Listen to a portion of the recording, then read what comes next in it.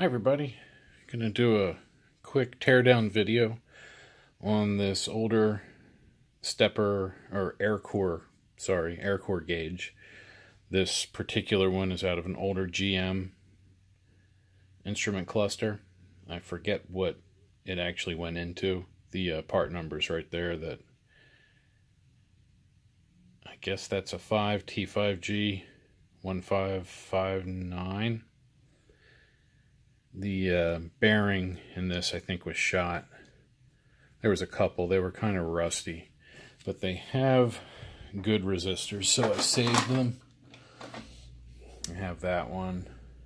You can see it's a little rusty. This one's a P12 23665. Yeah. And then I do have a good one, or a couple good ones. This is a S1C 1569. But this one does not have the resistor on the bottom. These air core gauge motors work off using a sine-cosine signal.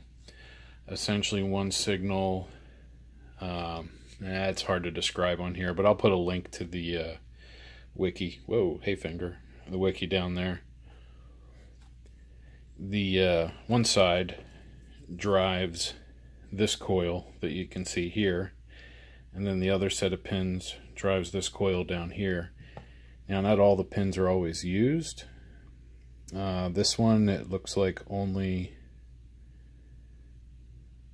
let's see, this one might be bad. There's no wire on this one, but I can't tell if there was at one time. It doesn't look like it. And then when I look over here, let's see, one wire up, and then this one has two wires. Okay, so there's two wires here, so that's a common, and then it's, sine cosine or sine cosine.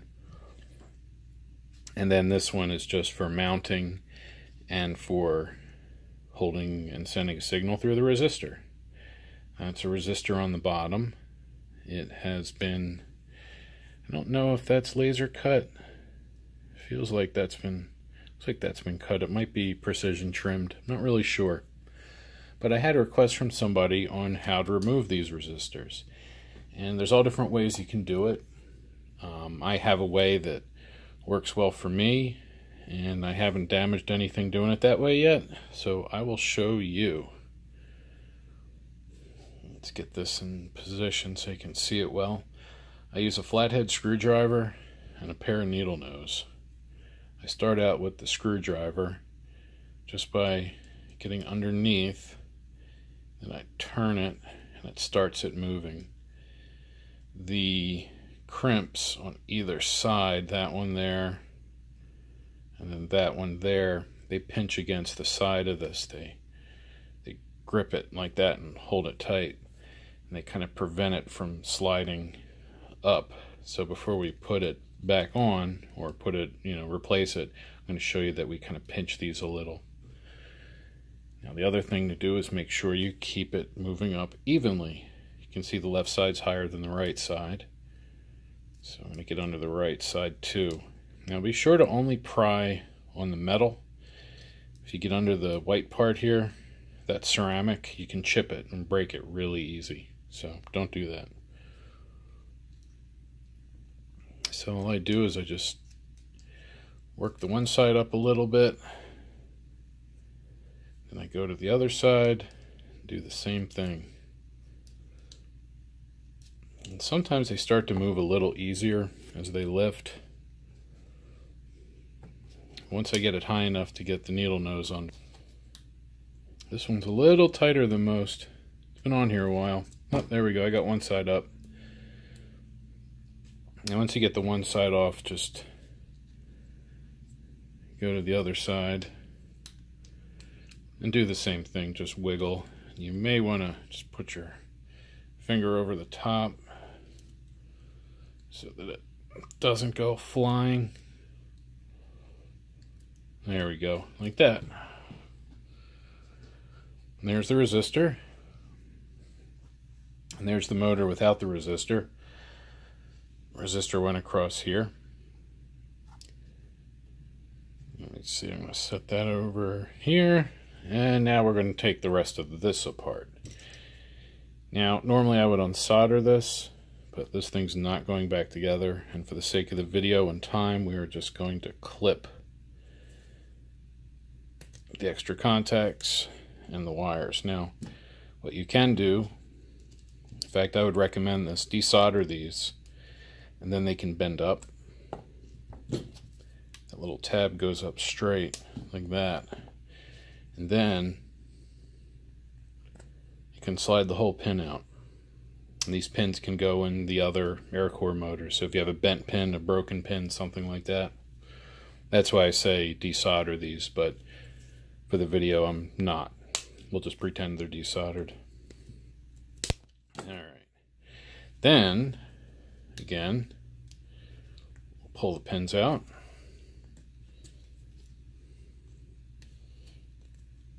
Our faux desoldered pins. And then I believe we can slide the motor out once we bend these two tabs out of the way. These metal tabs go to the casing.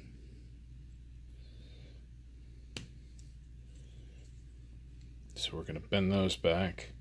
And we should be able to slide the whole motor out. Yep, there we go. So there's the housing, the resistor. Here we'll switch spots. And now you can see the air core motor. There's the coils wrapped around it. The rotor's in the middle. There's some kind of ferrite in there, I think. Let's find out. It's kind of wrong to do, but it'll be fun. Let's just cut that coil. Cut that coil. Alright, so this should now be out of the way. Anybody that harvests microwave oven transformers knows what's going on here.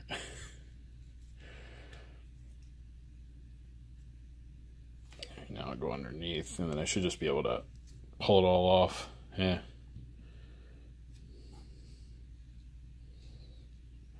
There's one coil cut apart.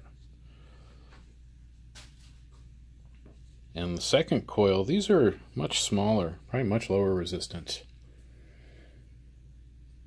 And the coils are used to hold these plastic bits together, which is interesting.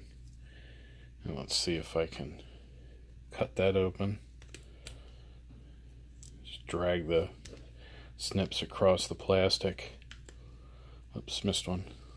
There we go.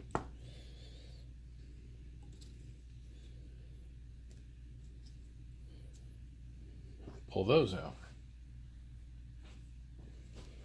Now we just got a couple little stragglers.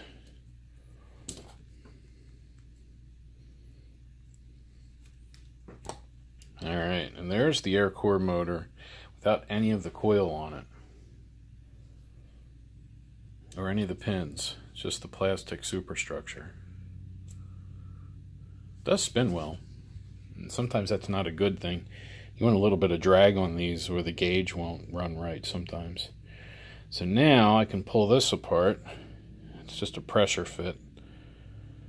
Take the top off. Here's the inside. And then here is the rotor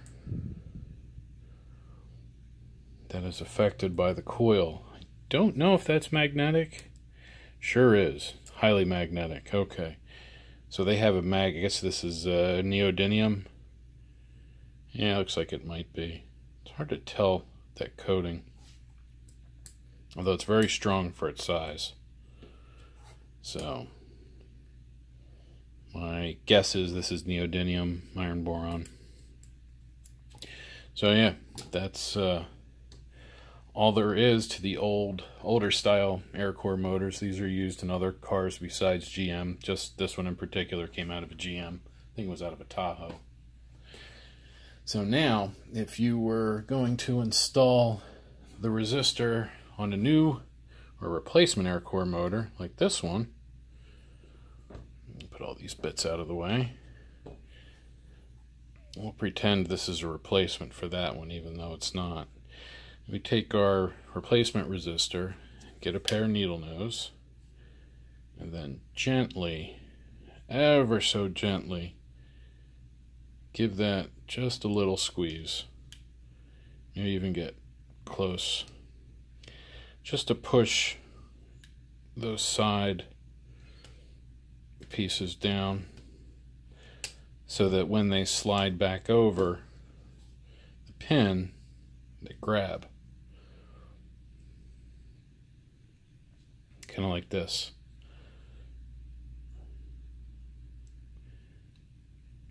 You can see it kind of starts. They're a little tough to get started. So a lot of times what I will do is get a socket. Just a little socket. And then give it a little push. Or you can get needle nose and go on either side, hold them apart, and then give it a little push like that, and that'll get it started. I'll do the same thing on the other side. And again, keep it even and only go down with it. Don't lift it back up. If you lift it back up, re-squeeze those. And also keep in mind you can only do this a few times. So I'm going to spread the needle nose a little wider. Just push. If you pull it back off and don't squeeze it again, they could be loose. So there you go. It slides back down. Nice and tight. And this could now be installed in the car, if it was the right one, of course. So if you have any questions, stick them in the comments below. If you like the videos that I'm doing, let me know. You can do that like if you like, or do the dislike if you like. But if you're not a subscriber, subscribe. That'd be really cool. This YouTube thing's a lot of fun. So as usual, thank you for watching.